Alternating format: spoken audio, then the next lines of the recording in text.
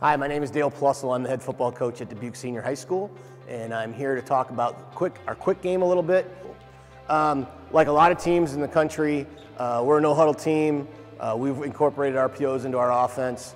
The days of just lining up and throwing quick game are few and far between anymore. Mostly now people are tagging their quick game onto run plays, RPOs, things like that. We do a fair amount of that as well, but we still do have a couple concepts that we just run as our quick game, and I'm just going to talk about one of them today, and hopefully this will give you a little bit of idea what you can do and incorporate into your offense. We're mostly a spread team, a lot of 4 receivers, some 3 receivers with 2 backs in the backfield. I'll show you 2 different formations that you can do this concept out of with the quick game. First of all, with our quick game, we want to make sure we're trying to get the ball one out of the quarterback's hands quickly, but get the ball to guys with green grass to run. The whole idea is to get the ball to our athletes, let them run.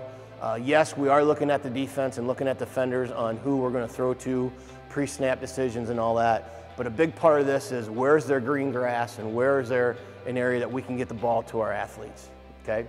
So first formation we'll work out of is more of a 2-back formation where you might have both a halfback and a fullback in the game. Sorry about that. With 2 receivers here, 1 receiver here. This concept is a 3 receiver concept to one side and a 1 or 2 receiver concept to the other side. Everything will start in our quick game with what we call gifts. Do we have a gift? Our first gift would always be the single receiver side. Our single receiver on this would be running a hitch, okay? In our terminology. Now, just like most people, it's a hitch fade rule. If we get a press corner, he's going to convert to a fade. Any off corner, we're going to work to a hitch. So the back side of this route is always going to have this concept built into it. The front side of our route is a snag or spot concept. And on that side of the concept, we are basically running a corner route by our number 2 receiver, breaking at 10 to 12 yards based on his release, okay? Our outside receiver, our number 1 receiver, is running the snag or the spot. It's basically a 4-yard sit route right inside the stem of our number 2 receiver. Our 3rd receiver is coming out of the backfield in this scenario, and if he's at a depth by the quarterback, we're just going to probably flare him, okay? So in that situation, this would potentially be our extra protect guy, or we could release him as well onto a route. Very simple read for our quarterback. First and foremost, our quarterback's going to look pre-snap at the gift. Is the gift there? The gift could be a soft corner where we can throw the hitch. The gift could also be this is our best receiver against not a very good corner on press coverage, and we're going to throw the fade. If we like this matchup, this is the first thing he's going to do. So he's going to get the snap. As soon as he gets the ball from the snap, we're throwing it right now. No steps, just getting rid of the ball as fast as we can to this guy. If this is dead because we don't like it on the pre-snap look, we are then going to the 3-man concept, the snag concept on this side. As the quarterback gets the ball, he is going to look at leverage out here and see where there's green grass and see how they are playing us. So if we're getting a corner that is pressed, he wants to see the eyes of that guy to see is he pressing that guy, is he playing off. That's going to give him an idea where there's going to be more green grass.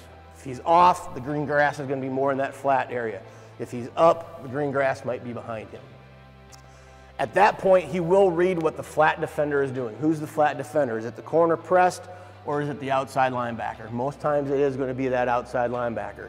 So his eyes would go to that outside linebacker, all right? And basically all we're doing on that is doing a horizontal stretch on that outside linebacker. All right, we are making him either cover the sit route or the snag or cover the flare. If he covers the flare or the snag, we'll dump it off to the flare route and let him run and get some yards. If he works for width, we're going to pop it to the snag route. We are working the corner route versus any too high corner hard defense or man. That is our man beater built in case we do get a man-to-man concept. Okay, so for the quarterback, his timing on this is gift, yes. I get the ball, I throw it to him as soon as I can. We call that a 0-step drop. We're going to take the ball, get our feet set, we're delivering it to him right away. If he's going to work the snag or the spot side, he will get the ball. He'll basically take 1 big step, too quick to get his feet set. That gives him time to read that flat defender, and now he can deliver that ball to whoever he needs to deliver it to based on what the defense is doing. Okay, so the fullback we put in there in case we want a sixth protector to help protect the quarterback. We can also do this with him split out or another receiver split out to give it even more of a spread idea. Okay, very simple concept for a quarterback. It's a quick either vertical or horizontal stretch depending on who the man-to-man defender is.